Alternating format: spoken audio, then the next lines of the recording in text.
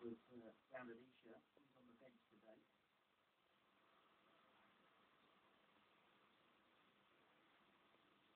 And this is a fairly relaxed way to start. Looking straight in front. 20 metres out. And the flags are raised. Tonga on the board. I think that about half the squad here at the Churchill Cup will be in that World Cup squad. The opening game, September the 9th, against the All Blacks. What an occasion that's going to be for Tonga.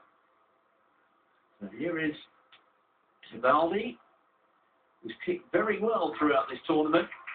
And again there, he's not even a regular kicker for his club side, ironic. The difficulty. Tonga stretched in defence. Josh Furno got in the way. The ball went backwards. Now it's turned over. And you have to say that Italy rather butchered that. Avia. Sealy with a clearance kick. Well, how Italy didn't score there, I don't know. Well, it's that element of patience that we've talked about so much in the first game.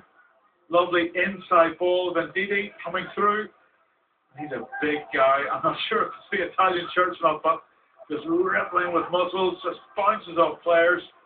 But this is just composure and control. They would have been walking in if they kept it just for 2 or 3 more phases. Well, they do say that skill is for snooker. And I'll tell you what, there's some big fellas out there.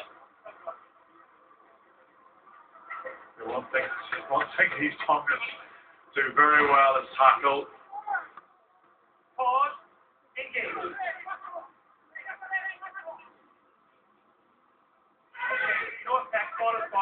There's Kaya. There's Super Hufanga. Hufanga finds the gap. Important tackle there from Tibaldi.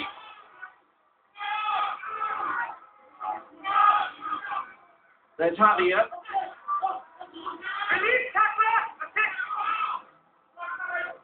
There for the scrum half again. Kaya to Ganuka. Back the other way. Here's Hello. Hello with the offload. And there's a bit of space out wide, and Tamani there holding his head to his hands. He perhaps thought that offload was crucial. I might well have opened up the defence, but there's Arangahu. Goes short. Lampu again.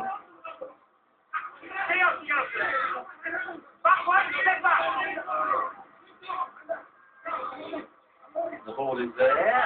Picked up by Tulu. With support from Ganuka, Kawenga.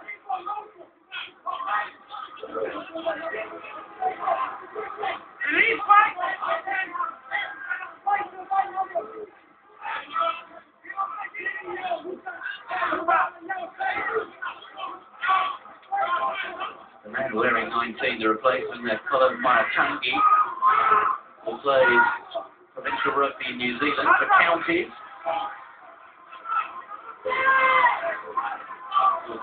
Just trying to grind down this Italian forward defence, inch by inch around the fringes.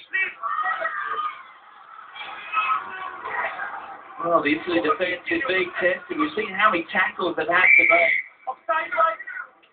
And Italy come offside. Well, what will be the choice here? They trail by 7. It's unlikely, I would have thought, for them to take a scrum here and that they've been under pressure. Do they go for the corner, or do they just try and get some points on the board? Well, the line-out hasn't been without blemish, has it? No, it hasn't. I think it's a tough call because there's no absolute rock-solid way of winning the ball. Pause. Engage. Now there with the put in. A rather more solid Tongan scrum, but again, both sides coming up. So we'll see it all again. Well, the Italian number 7, Francesco Minto, fortunate enough not to get penalised, broken his spine. Right on the back of the Tongan scrum. We just need to get a little bit more urgency into the game. Everything just seems slightly flat. Well, these two sides at senior level have had some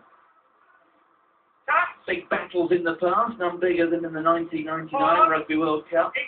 Tonga winning against Italy at Welford Road in Leicester, 28-25 the score on that day. Get it back.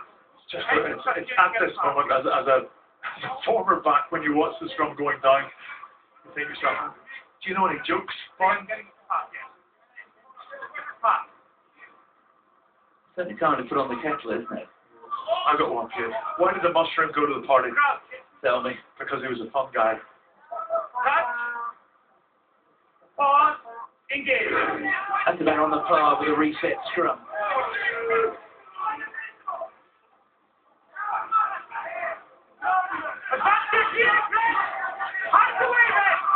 It's Italy ball.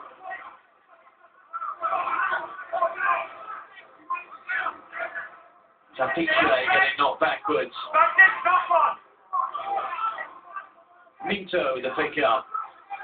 Referee still playing advanced here to Italy. 20 seconds left in the half. Well, we really have seen very little that's inspired since the try from Bacchino. Vossawai with a pick up. Bacchino, I think, may well be looking. Well, somebody might slip back in the pocket for a drop goal attempt at the moment. I think it would be entirely on par with the quality of the contest we've had in the 40 minutes leading up to this. Hands on. Release, Fred. There it is for Tibaldi. Bocchino, Fradichetti, and then coming in with Herber from fullback. The ball's gone forward, and that will bring an end to what has been, in all honesty, a very long 40 minutes of rugby. You wonder, wow, I think probably the tackle would have been made in Fradichetti. But he was Esposito, 10 years of age. Just backs himself, breaks the line, and the key thing is, gets the offload away, out of the tackle. Bruno goes through, looking for the offload. Nice to play there from the lock.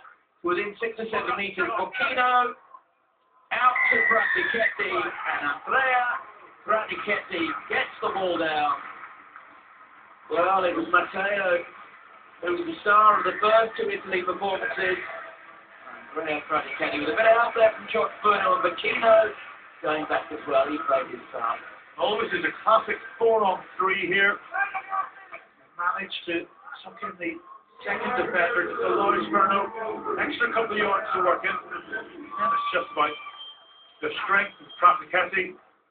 And all of a sudden the smiles are on the Italian A's faces. Mayongi, well, he's lethal with the ball in hand, but he's not the biggest. No, Tibaldi's had a good day with the boots so far. That's without a doubt, though, the most difficult.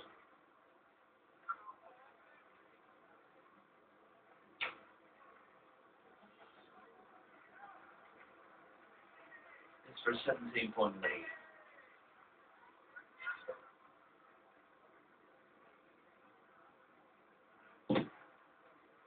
He's hit it very well indeed, just drifting a little, but staying within the upright. 20.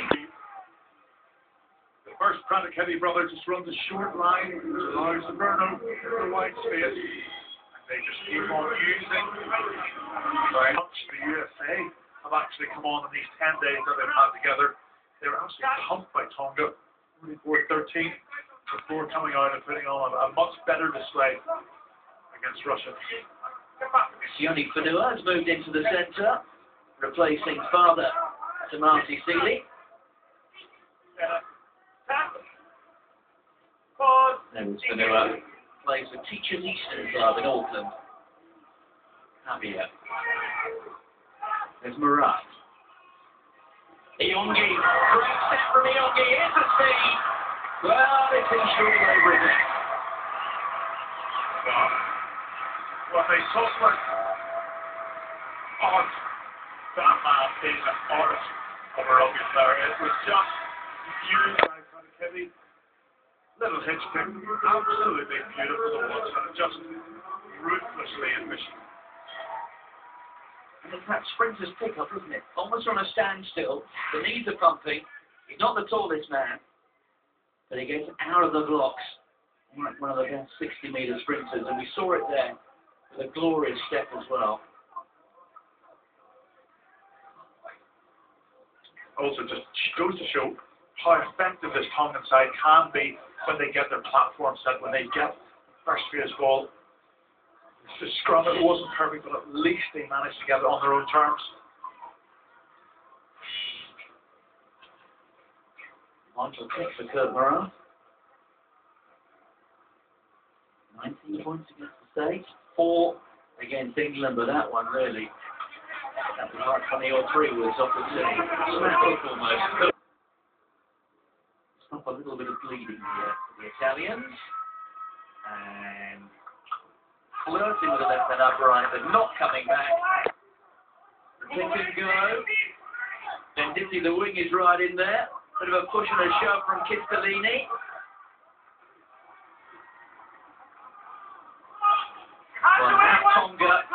Tonga have got it. They've done well. And that was a crucial intervention. Avia. No mistake that time.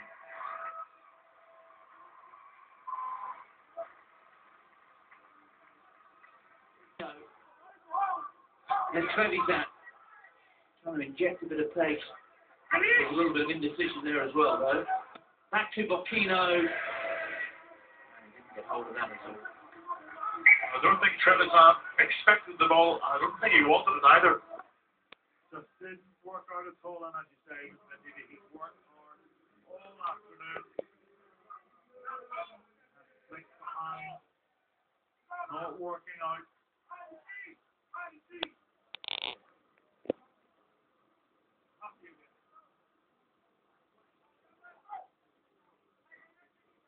In this tournament, but despite the victory, you just get the feeling that the scoreline, some of the results have slightly flattered Italy in this tournament.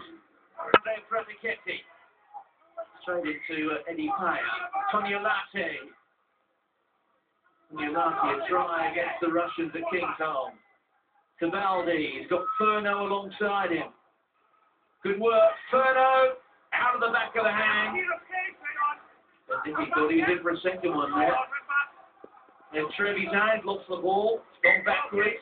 The work that he has done close around the fringes, did some big tackles, but it's also been very visible in the open, whether it's giving passes, being a link man, or running lines. There's been the Italian A, Hooker, Tomasi, Dapice. He's had a super game, and has also been at the heart of the Italian A scrum, and the line-out has functioned that bit better. So my Churchill Cup man of the match, Tommaso Dapice. And the funny, the throw-in, played his club rugby for Agen in the top 14. Made 23 appearances in this season's French Championship. Yongi, long class out. Hello. We're playing advantage here to Tonga. Salafoni, who played a lot of his rugby this season at prop. Yongi. Malupo in space. Malupo's going to go all the way.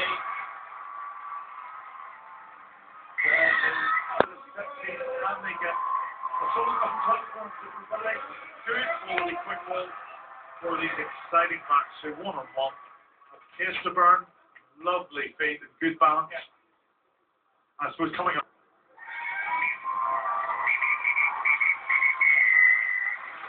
So the final act, a conversion from Kurt Moran, which is slotted. And it's the Italians who take the place. They finish off effectively third in this final Churchill Cup. Tonga's really on to far too little. A couple of moments of magnificence. One from Viliami Yongi.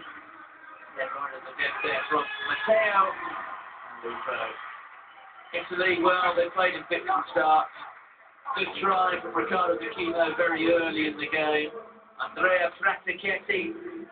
Second half, they were expecting the team we need to score first. And we did it. We kicked down the